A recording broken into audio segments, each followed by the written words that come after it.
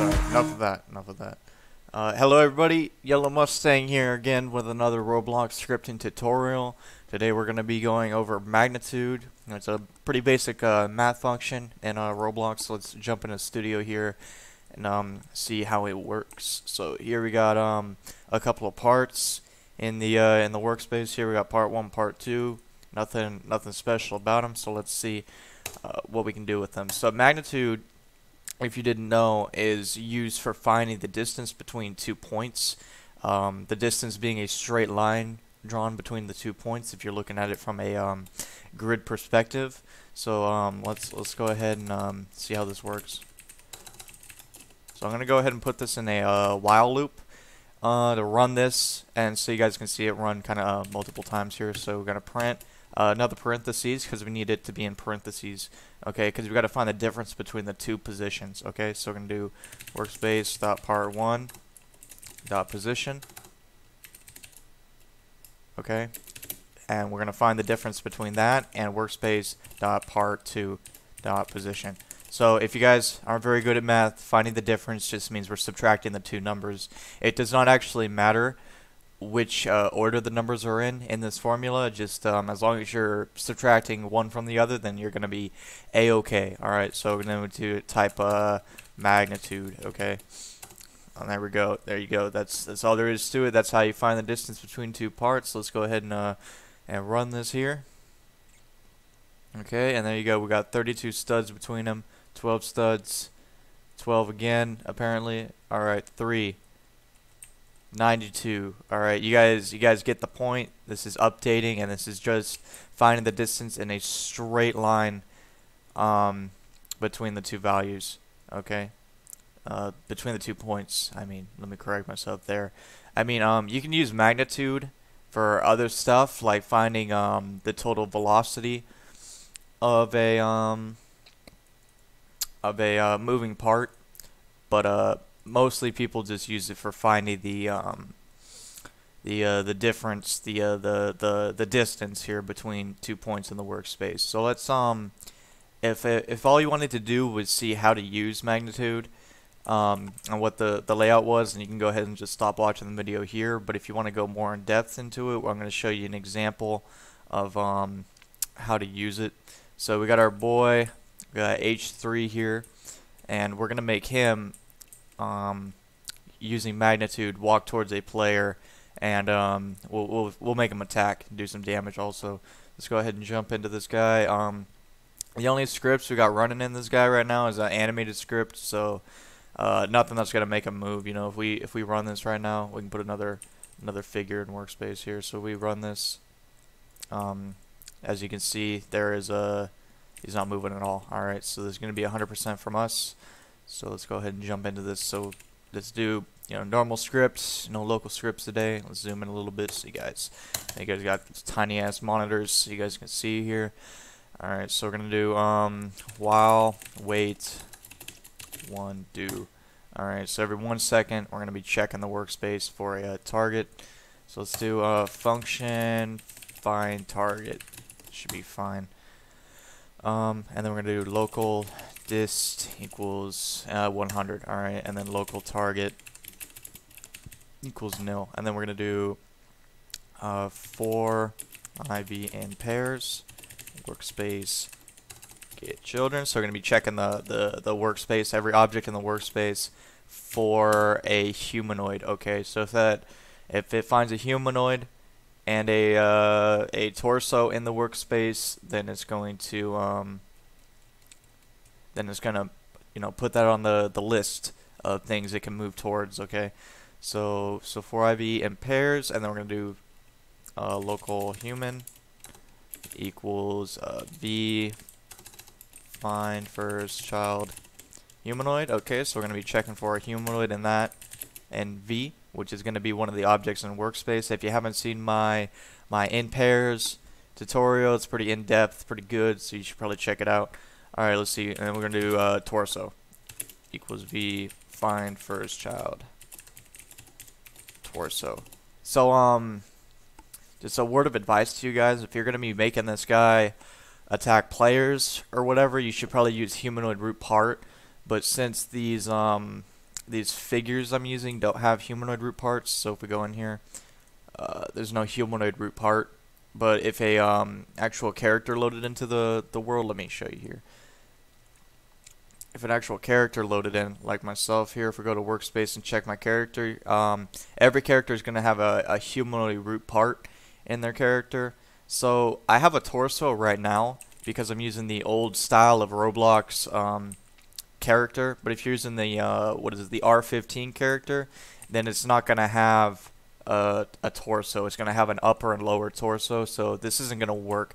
So I recommend changing torso in this script to humanoid root part if you're going to actually be using this in your game and you're using the new character model. Okay, so we're going to do an if statement here. We're going to do if human and torso, then okay, and then if human dot health greater than 0, then okay. So we're checking if human isn't nil, so this is going to return nil, or it's going to return false if it doesn't find a humanoid. So if either of these are false, then this isn't going to continue because it's an and here, and then torso is going to do the same thing, it's just checking for torso. And then if the human's not alive, then it's going to ignore it. And then let's do if so let's go ahead and define some variables up here. Let's go ahead and define my torso equals script.parent.torso. Then we do local my humanoid equals script.parent.humanoid. Okay, so fine. So we're gonna use magnitude here now because we got a valid target in the workspace, but we need to check if they're close enough. Okay, so if my torso dot position minus torso, which is the target's position, right? My torso dot position. Then, oh wait, shit. All right, dot magnitude. Magnitude is less than the distance. Then, all right. So there you go. We're finding the difference between the 2 points in the workspace being the torso position. So you're gonna find the magnitude. And then if the magnitude is less than the distance, then we're going to go ahead and say that, yeah, that's a valid target. We can move towards it. So that's what we're going to do. So now we're going to go ahead and update the distance here because we want to attack the closest player. So we're going to do dist equals that. Okay. So now if it runs through this loop again, because it's going to be checking every object in workspace, it's going to be running through this a bunch of times. So this is going to make the distance smaller. And it's going to find the closest target here because each time it goes through, it's going to be setting it lower. So it's going to eventually run through and just find the lowest distance out of all of the targets in workspace, given that there are actually valid targets in the workspace. So now we'll go ahead and do target equals torso. Okay, so there you go. And then we go ahead and return target down here. Alright, so this is going to run through. It's going to run through this for loop here. You see it ends here. So it's going to run through all this. And it's going to set the target to torso. If it doesn't find anything, then obviously it's going to return nil. So this is going to be a return function here. Okay, so let's go ahead and check. So let's do local enemy equals, let's do local torso. Why not? I think we can do that. Yeah. Not using it. Alright, local torso equals find target. Okay, so since this function is got the return here, it's just gonna basically return the value into here, and then we can go ahead and assign that value to torso. So if it returns a torso, then it's gonna go into this variable. If it returns nil, this variable is gonna be nil. Okay, so we're gonna do if torso, then, so if torso is not false or nil, then we're going to continue here. So we're going to do my humanoid move to torso dot position torso. Okay, there we go. All right, so that's going to make us walk to it's going to make us move towards the torso position, given that there's actually a torso position. Okay. So let's go ahead and we'll do something else. So if there is no torso, right, we're just gonna make this guy like walk around, I don't know, randomly. So we're gonna do my torso dot position plus vector 3 new math.random. So we'll just make it move within 50 studs of itself. We'll do 0 for the y. I don't know. I'm not gonna be making it go up or down. Obviously, the shit's not flying. All right. So yeah, move to that. Move to vector 3. All right, looks good. And then we'll just do a workspace.base as the actual part there. All right. So what does this got to? Yeah, my bad. There's that parentheses there. Okay, so every time you're telling you're using the move to, it requires the actual position you want to move to and the a part in the workspace. Generally the part that you're walking towards or walking near. In this case, the base would be the best for us. So let's go ahead and see what we got here going on in the game. Let's go ahead and delete this guy's scripts here because I know this shit is broken and I don't want it to cause issues. Alright, so let's see. Okay, alright, missed a G there, apparently. That's good. Let's name the script follow. There we go. Alright, so magnitude, where did I magnitude, there we go. Alright. My G key is going out apparently. Alright, let's see. I typed it multiple times, really. Alright. What line is this on? 14? Yeah, okay. Yeah, just because I copy and pasted it, huh? Alright, let's go ahead and run this. Third time's a charm. Let's see what we got. Nothing. Nothing. We're not going to move.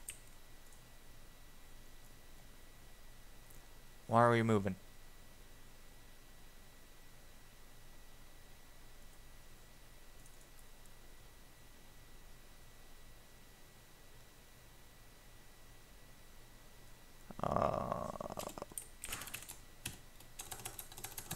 Let's see if this is working. Let's see, print. So we're gonna go ahead and do a little bit of debugging here because my scripts suck. All right, so it's got a valid torso multiple times. Okay. Return target. Yeah, that should be working. Let's see, print. Moving to. Alright, let's try that. This should be working.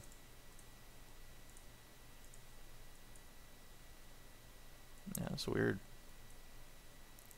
Maybe it's the animated script in here. It's messing it up. I don't know. That is so strange. Why is this not working?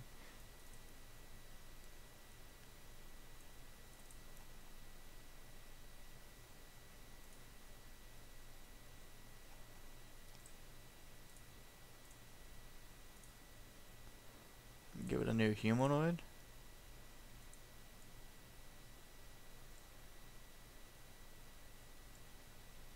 That is so bizarre. The script is working though. It's just this guy's just not moving for some reason. I mean, I guess we can make our own frickin' guy here. So let's do torso. Make the top surface weld. Let's make our own custom monster here. Monster, throw a humanoid in it. Okay, I know what's going on. I just thought, okay, so with the it's finding itself there. That's why it's not moving. Okay, if humanoid and torso and v not script dot parent, man. Oh my god, I'm so sorry. Let's see. There we go. Okay, shit. Let's get the animate script back in there. Let's see, real animated. Looks good. Paste into. All right. Let's see what we got going on here now. It should be yeah, Yeah, there we go. Now we got our walking figure there. All right, see, now it's gonna find the closest object within the two. It's doing its little math formula, and as you can see, it's working very well. All he does is just walk straight into his face. We can do a little bit more with the follow. We can make it like let's deal some damage too. So if it's close enough, we'll do if my torso dot position dot torso dot position dot magnitude less than, I don't know, 7, then let's see, torso dot parent dot humanoid take damage 15. Alright, so it should be dealing some damage there now. With this else here, let's do weight indent that. We'll do so let's save a little bit of resources here by not running this wait loop so often. If there's nothing nearby, we're gonna have the guy kind of idle a little bit, and he can kind of like walk around, you know, every 3 seconds instead of every 1 second. Well, actually, it's gonna be every 4 because it's gonna combine. So you can see he just walks to a random position there, sits there, and as you can see, he's slowly kind of just walking around. You know, at least he's not just standing there doing nothing. He's kind of moving a little bit. All right, so let's get our poor dude in here, and boom, you know, there he goes. He's taking damage because he's close enough, right? Okay, and boom, he's dead. All right, and now H3 is just gonna continue walking around till he finds another target. There we go. All right, there you go, boy. And now he's attacking the monster, dealing the damage. Okay. That's basically all there is to magnitude. Thank you guys for watching. This has been a Yellow Mustang tutorial.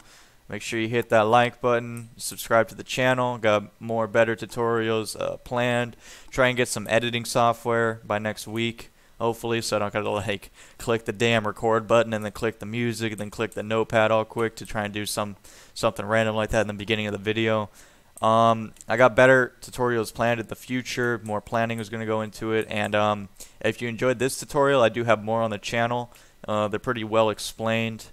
So yeah, that's it. Thank you guys for watching, and I'll see you in the next tutorial. All right.